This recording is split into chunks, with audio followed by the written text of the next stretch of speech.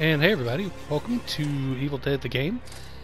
Appreciate you stopping by. This is Cassian Blackcloak, your host as always. And today I'm going to be showing you my first build for this game. This is for the Necromancer Demon, and this is the only character I have maxed out so far, the only demon class. So this build is one I kind of put together as I was playing, leveling it up, and then kind of switched a few things around. And I feel comfortable with this build. I kind of think of it as like my buffed or augmented army build. I don't really have a name for it. It's just like basically I have to try to make everything somewhat tougher and more effective. But let's go over the basics here. First, in case you haven't played the game yet, I'm going to cover the Necromancer class real quick. Basically, the class centers around this guy here, which is your flautist. Some people call him different things: the flute player, the flutist, the doot boy. I just call him the bard, is the way I think of him, because, you know, I'm a nerd and he's basically is a bard. So basically what this guy does is give you a bonus to your damage and a bonus to your damage reduction. So it makes your units that are on the field when he's out within his range, it makes them tougher and do more damage. Upgrading it as you level, these upgrades on the side kind of pop open on their own as you level up. I think this one's level 10, level 25, level 45, something like that. But this skelephobia, basically this gives you a bump to the fear that you generate from your skeletons.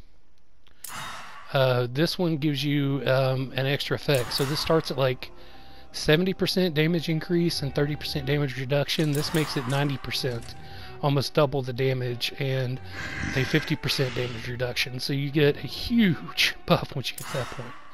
And then this one makes them take 10% extra damage from nearby skeletons. So basically, once you hit 45 and you have the bard out, your units are doing 100% extra damage while he's up. And that also affects the boss, as well as the skeletons and the elites. So let's go over real quick the talents here, and then we'll get into a match, and I'll go over the build order in match. So I'm just going to go through this real quick here.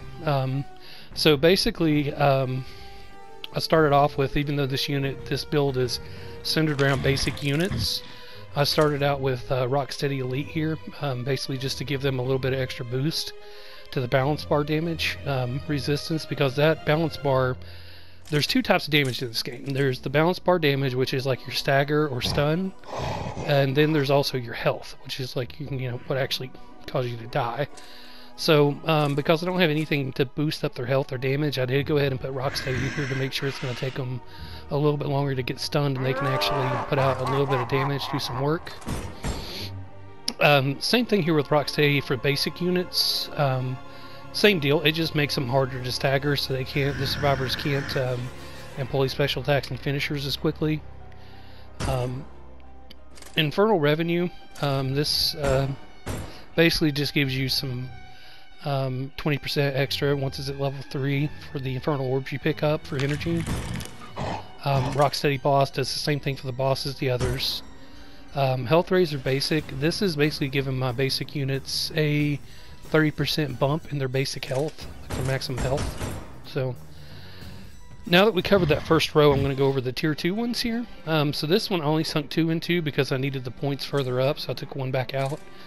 Which you can do with this, I love the talent system. You don't have to completely respec. You can pull out point at a time and kind of redistribute them.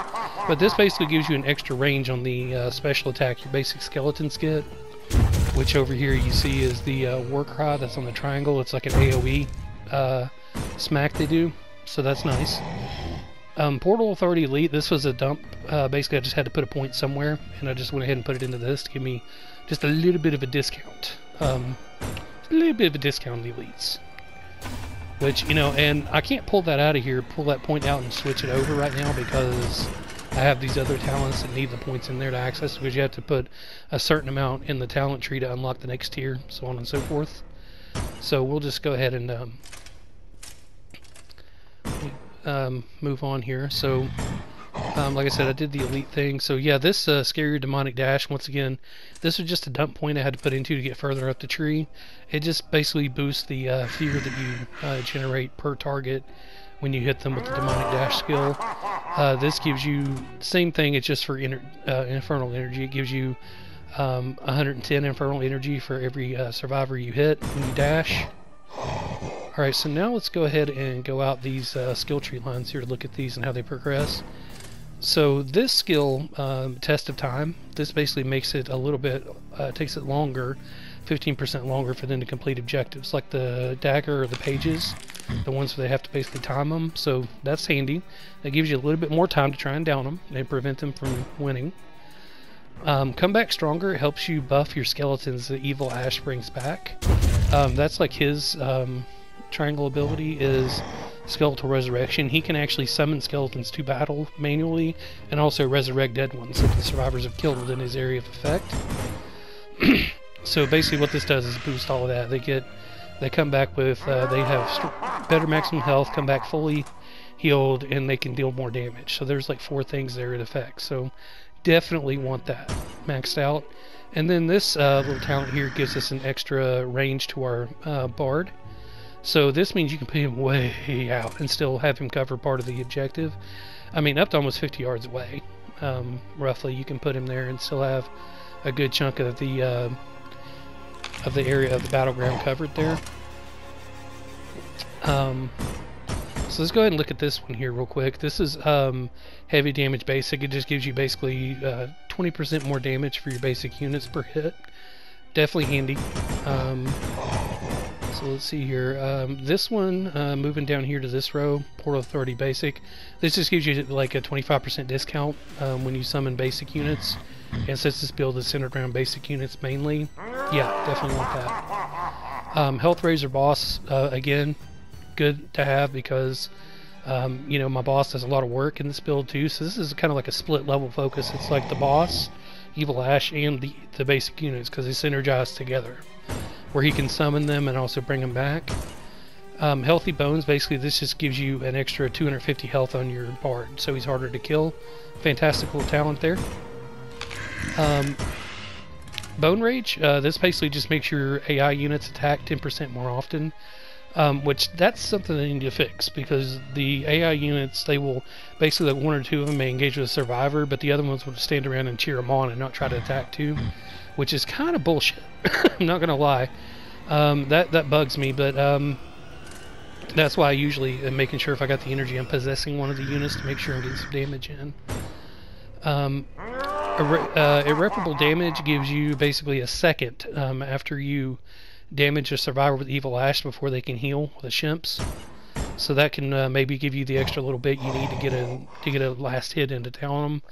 If they're trying to dodge back and you manage to hit them before they try to do that last dodge and heal, that 1 second might be all you need. But also I had to put it in to get to this talent, which gives me an extra skeleton when I summon reinforcements with Evil Ash. So when I hit the square button with him, that's what on the controller here for PlayStation, it goes basically when he summons his units, I get 1 extra. So that definitely helps. This one I thought should have been much further back in the tree, definitely. In fact, I probably would have switched this one and Elite around in the tree order. But this just gives you a discount of 15% on summoning basic units out. So basically you just get, you know, it costs less energy to summon them. And then also they're doing extra damage, of course. Now this is the last 2 to go over here. Buff Bones, I had to put 1 point into this to get to the last skill that I wanted, so this still does give him a 10% health boost and 10% damage increase for the skeletons Evil Ash summons to battle. That's just the ones that he pulls in though, not all of them. So that's the ones that he actively summons, but still, I'll take it. Relentless Evil, this reduces the cooldown of your Bard, and I've got 2 into this because basically that's all the points I had to work with. I would have to pull something else out, and I don't really want to for that extra like 10% buff, but basically this means you can pull your Bard out more often because the cooldown's shortened. So that's the build here, and the way this works together is basically that you're looking to find the survivors quickly, and hopefully by that point you've also reached threat level 3, so you can have basic portal, and then you're basically going to rush them with basic units right off the bat and stay on them and eat up their resources and make sure that they can't make it to the end of the game. That's the idea, ideally. And hopefully you can even catch them split up, so you can drop a couple of them and then go after the others, because you do get more in-game experience from knocking survivors down than also when they die. So that definitely helps. But let's take a look at a match I had here using this build, and let me show you how it all works. 4 of the living dare to challenge our dominion. Okay, here we are in the match, so let's go ahead and see our build in action here. So what I'm doing here is looking for a place I can try to search for the survivors, because I want to find them as quickly as possible. And looking at the so-called spawn theory, I was guessing they'd probably be in the middle to north part of the map, closer to where I'm at, but I don't think they were. But you're going to see here what I'm doing is I'm basically set a point on the map where I think they might be, based on where everything spawned in, and I'm basically looking to get over there to start trying to hunt them down. And also along the way I'm going to pick up infernal energy orbs and stick traps, things like that, to try to increase my threat level so I can start getting out my basic units. You have permitted the living to collect a fragment of but you can see, look, they already found one map page within the first minute of the game, less than a minute. So that definitely means I gotta move quickly, because this team is, you know, I know they're going to try to rush everything, so which on the one hand keeps me from getting as powerful, but on the other hand they don't have as much time to loot, so they're not as strong either. So it's kind of a trade-off. But this game is unique in the fact that it has an in-match leveling system along with your actual general leveling, because you actually, you'll see here, you level up your skills and abilities and stuff in the match with your XP that you get for, yeah, so I just got my first threat level here, so I'm going to put that in possession to start with, because that's the, you know, one of the things I can do right now to try and interact with survivors is to possess them, or possess some of the units that are already on the map, or that might spring from the traps that I set. Now you see here I switched, I went back to trap that box, because one, it gives me a lot of threat level. 2, if they do try to open that, they're going to get hit by many ashes, and it's going to steal some of their items. So I definitely always make sure to trap crates, and I use mini ash to try and whittle down the resources, because I've seen those mini ashes take up to, like, you know, 3 ship's colas from somebody when they open a thing, so when they open a crate, so it's pretty handy. And right now I'm looking at where else I can try to go, because they've already found the second map piece. And I think in less than 3 or 4 minutes, I mean, they're moving pretty quick. I believe they have the entire map here shortly, but I'm basically, at this point, I'm kind of rushing to catch up, because I know they're moving quickly. And this is like the only game that I played today, so this was like my one and only match so far of the evening. So this is like my if you want to call it a warm-up match, it was a hell of a one.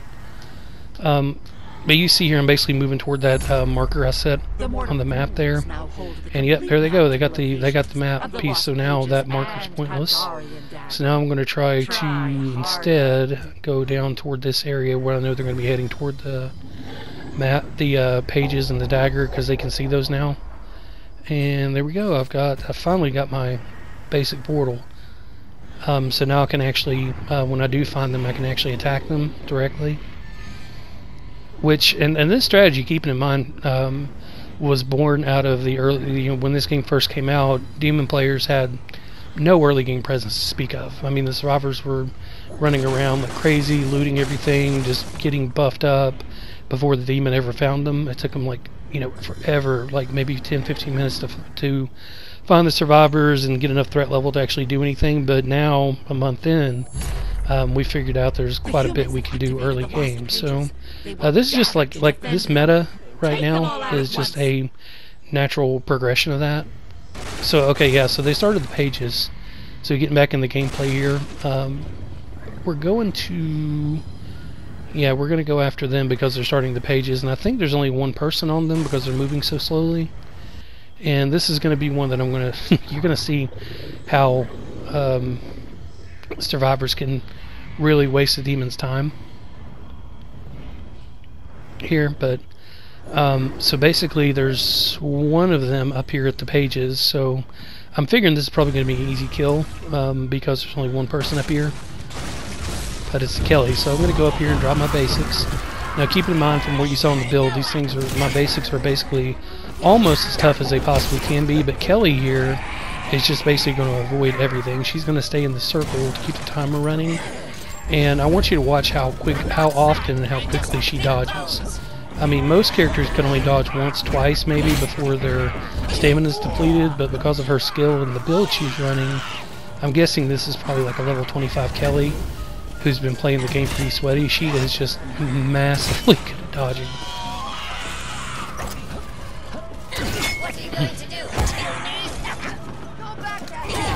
I mean, it's seriously hard. Like, trying to hit her enough to kill her is like, I mean, she's so slippery, man. I mean, it's like trying to hold on to a freaking fistful of like wet willy spaghetti noodles. You know, I mean, it's like, no, it's not even that. I can't even think of a good comparison. Because this is probably like the best single survivor player I've ran up against so far. And I'm guessing we're going to see a lot more of these as the game goes on. It's probably going to get like Resistance, where you're going to see a lot of really sweaty survivor squads come out. And yeah, especially when they start going into like getting steady pre-mades and getting into like SWAT team level. But this game has a little bit more of an option to counter stuff like that than Resistance did. I like that because I have the option to put stuff into my end match build and unlock it based on what I need. Yeah, so I'm going after her again. And I'm pretty sure at some point, yeah, there's somebody else that shows up here. So you see I got a hit in on her there, but she's almost dead, but I can't finish her off. See, she does a lot of damage with that gun too. Yeah, there's the second party member over here now. So somebody finally came to help her. But you're going to see the difference versus like the Kelly versus the other survivors. I mean, I can down them pretty quickly. See? Down, bleeding out. And you notice that I'm getting threat levels down there on the right hand side. That's where you see your... so I've actually got an in-game point to spend again. And like I said, I would go over my build order. Basically what I try to do is for my first 2 points, they go into possession, and then after that, you know, they go into possession and then basic portal, and then after that infernal energy. That's where my first 3 points usually go to.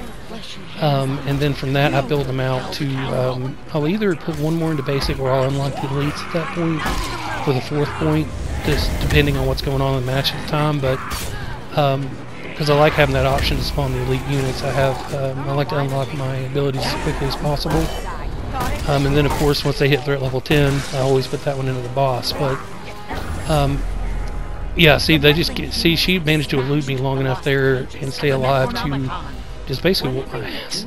But you see there, I had a bunch of points to spend, so I buffed out my infernal energy collection, because each time, you know, each level that gives you an additional amount you pick up, plus plus at a certain point it starts regenerating so many per second passively, which that helps. But that first dig in there gives you a boost in your cap too. I think it gives you an extra 40 or 50 you can hold, something like that.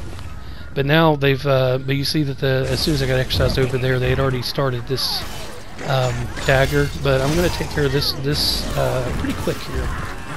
Because if you notice, I just got another point here, and I'm going to go ahead and pop it into my boss because he's open now. So I'm going to summon Evil Ash. Now here's what I was talking about. You see, I've got the now right there. What I did was I just used my Resurrection Aura, and then I summoned my Skeletal Support. And you can see now with the units I spawned, plus the Evil Ash units, you can see this place is just covered with AI units. And she tried to get her heal out there, but I was able to DPS her down enough to where she dropped. And thank Cthulhu, unlike Resistance, that ground heal, like Valerie's healing spray does in that game, unlike Valerie's healing spray in Resistance, Cheryl's little heal she drops there does not pick up down survivors. They still have to go through the process of actually holding the button to assist them and get them back up. And at this point, there's no one else here, and I've shut down the objective they were trying to capture, so I'm pretty much just going to go ahead and I'm going to drop my boss and let him go. And then I'm going to just, I was just testing here because I hadn't thought of it, to see if I could get some more energy off swooping her with the... demonic dash. So I'm going ahead and building up my boss, and you see my elite. I probably need to go ahead and finish my basic portal if I haven't already, because once you get that to 5, you actually get an extra unit pop out with it. So instead of 2 units per portal, you get 3. So that means you can summon like I think like 6 at a time. Because you can your cooldown, you can store. You have like with full cooldowns up, you've got 2 portals of each you can put down, plus the boss if he's off cooldown. So you can actually summon up to 2 basic portals, 2 elite portals at a time if they're off cooldown. So at this point, I'm basically just I'm putting down my flute boy here and putting a trap here to try and protect him. I don't have any infernal energy to be able to summon the portal like I want, but right here I'm going to try to get him with a tree for some fear.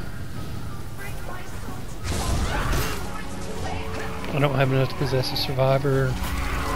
I did have just a little bit to possess this dude. He's kind of pointless, so they're going to try and resurrect their friends. So I'm going to go over here and see if I can try to stop that. But I have like no infernal energy, so I'm kind of stuck. I can't really do anything. I can't possess her, which I would like to be able to do. And there's no energy around here, so I'm kind of stuck. I mean, they got really lucky here. This should have been game over at this point here. But, and once again, Super Kelly. She's really, really good. You can see she's basically carrying her whole team in this match here. So now I was able to possess her, but she's already got the revive. So I'm not able to really do much of anything to them. And oddly enough, she had just a white shotgun, which is crazy. I think she'd have a better gun. But once again, they aren't really, where they've been rushing so much, they're not really looted. So my guess is they're probably planning to try and, my guess wasn't it was correct, they were probably going to try to loot after getting the pages and the dagger while I'm recovering. So then we go and possess this dude here. Drop the war cry. So you see there's like 3 of them on me. And see that little white bar that was underneath my health bar? That's the balance bar I was talking about. Now you see my health going down. And notice when they broke my balance bar and I lost my shield, and then through the dismemberment damage they were able to take off my arm. Because there's like different types of damage in this game too. You've got your general like health damage, your dismemberment damage, then you've got your balance bar damage. So each weapon's got 3 different damage values you got to contend with. So there's like a lot to this game actually. It seems simple on the surface, but there's quite a bit to it, and I like that. So yeah, here, and if you notice, once they died, the objective stopped, and it went back to basically scratch. So that's why I had that. So I defended it successfully at that point. There was nothing they could do there, because those 2, they couldn't fight me like the Kelly did. So I'm going over here and I'm waiting for them to get away from this area, because I plan to put my flautist, my bard, over inside of this little shed right here. And I'm going to go ahead and hit this trap here just as a way to protect him if they try to run in at him. And just so you're aware, there's not that I've determined, there's not a limit to how many units you can have on the map at one time. Like you can have like, probably well over a dozen, if you're able to get them out and keep them up that long between traps and everything. So you're looking at about, you can really swamp them. And you see there's a lot of units here. So I'm going to go ahead and try to fight them and hold this objective and try to win the game here, because if you get all 4 survivors down, or all the survivors are down at the same time, you win. There's no one to bring them back.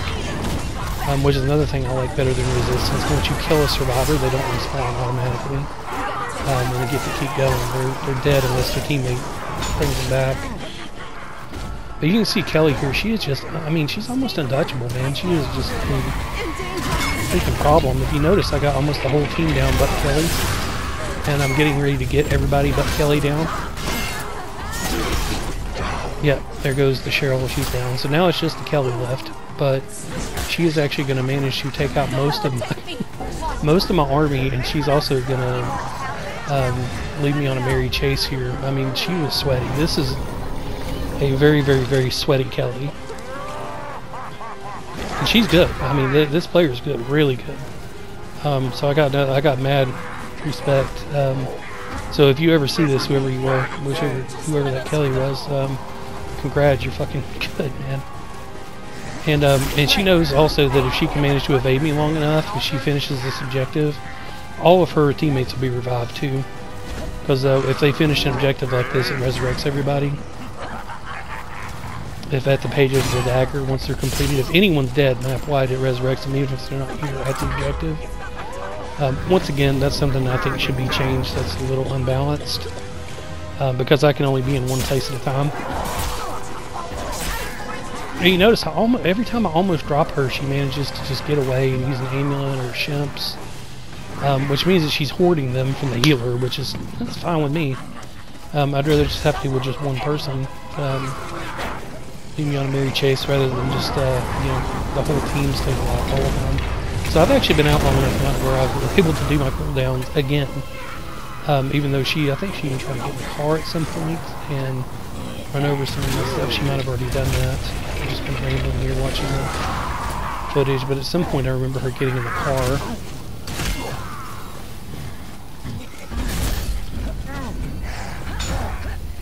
But I'm definitely eating through her resources here, so that's fine. So I'm just basically, you know, she's basically having to use everything she's got to try and stay alive and capture this objective. And you can see, if not for the talents that I had for making that take longer, they would have already been done. And she would have saved her friends already. But I'm going ahead here and dropping a couple more things, even though this is pretty much the end of it, because it's going to kick in and exercise me here in a second. Yep, there it goes. So it's going to exercise me and throw me out of the area and resurrect the whole team. So this is also why, as a survivor, you should not disconnect even in that kind of situation. The Kandarian dagger and lost pages have been taken. The human's next target will be the dark So now I'm going to try to recover.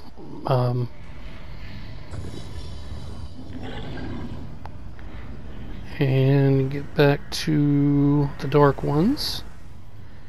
But I'm also going to try to, you know, once I get back over that area, I'm going to try to loop back around and go to,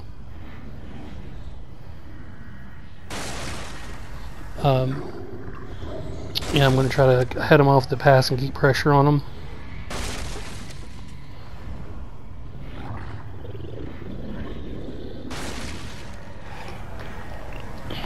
Yeah, okay, so now we're over at the dark ones, and see, is any of them over here? I want to say I think we're over at the next little area, trying to get everything sorted out. So basically, I was going to try to waste her ammo, but she didn't have any gun. So I'm just going to basically possess her for the XP, and she takes damage from the possession, but I'm just going to basically run her over, away from the dark ones, since she's the closest one here. I'm just going to run her over here to the road and hop out of her real quick, and then drop a couple of units to chase her around and harry her a little.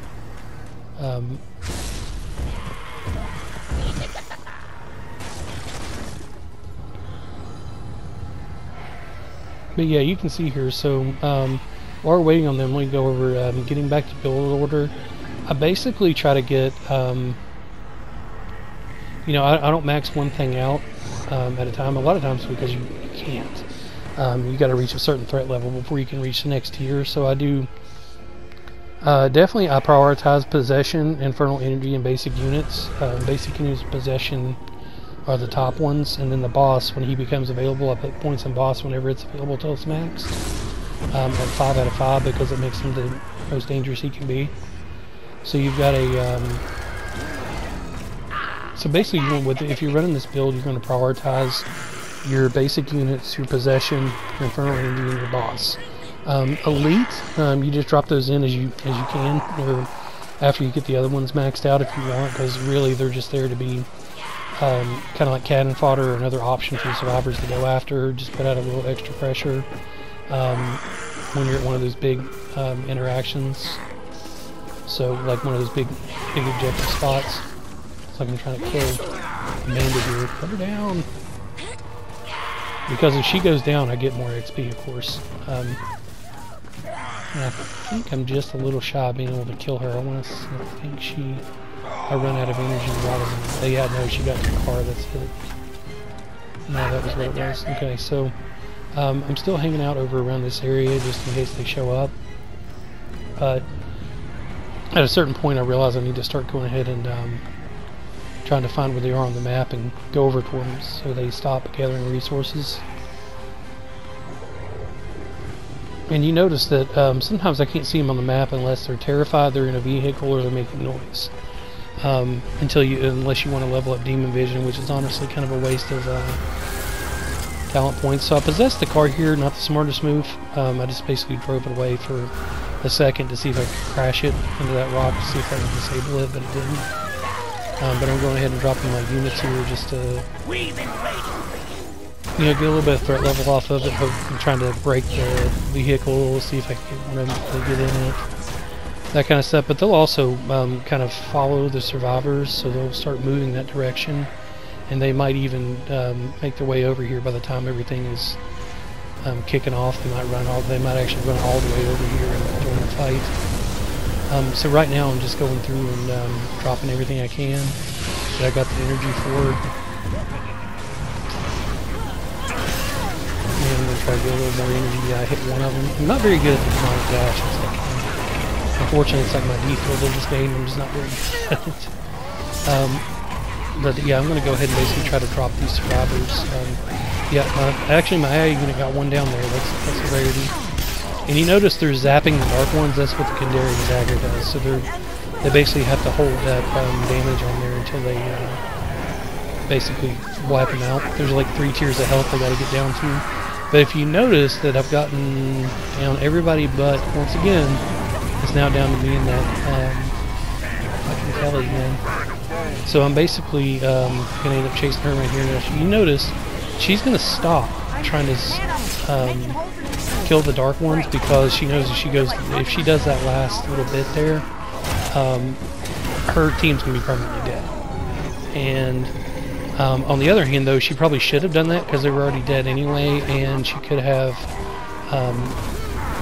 basically just looped me around for 2 minutes and won the match. But she was actually trying to save her team, which is the one thing she did wrong here. If she had actually went ahead and DPS down the dark one somehow, which she might not have been able to between the pulse they put off, all the skeletons are still running around, and me, she might not be able to hold the damage on it long enough to matter. So, because once the dark ones go down, it's like a 2-minute rush to either kill the rest of the survivors or destroy the Necronomicon for the demon. So, and at this point I would basically have to go for the Necronomicon because there would be no way I'd be killing her within 2 minutes. And you notice here I'm about out, but she's terrified. So what I'm going to do here is kind of a 400 IQ move. As soon as I drop him, I'm going to possess her. Since I can't hit her, I'm going to take her over since she's finally possessable and just run her ass into the dark ones here and let them take care of her. Because she's going to take some damage from me being in possession of her and also the dark one, so I basically just ran her into this to let the possession of the dark ones kill her. So there you go. So that's my build in action. You can see that team pushed me almost to the limit, but it does work. It's an attrition build. You just wear them down, eat up the resources, and destroy them.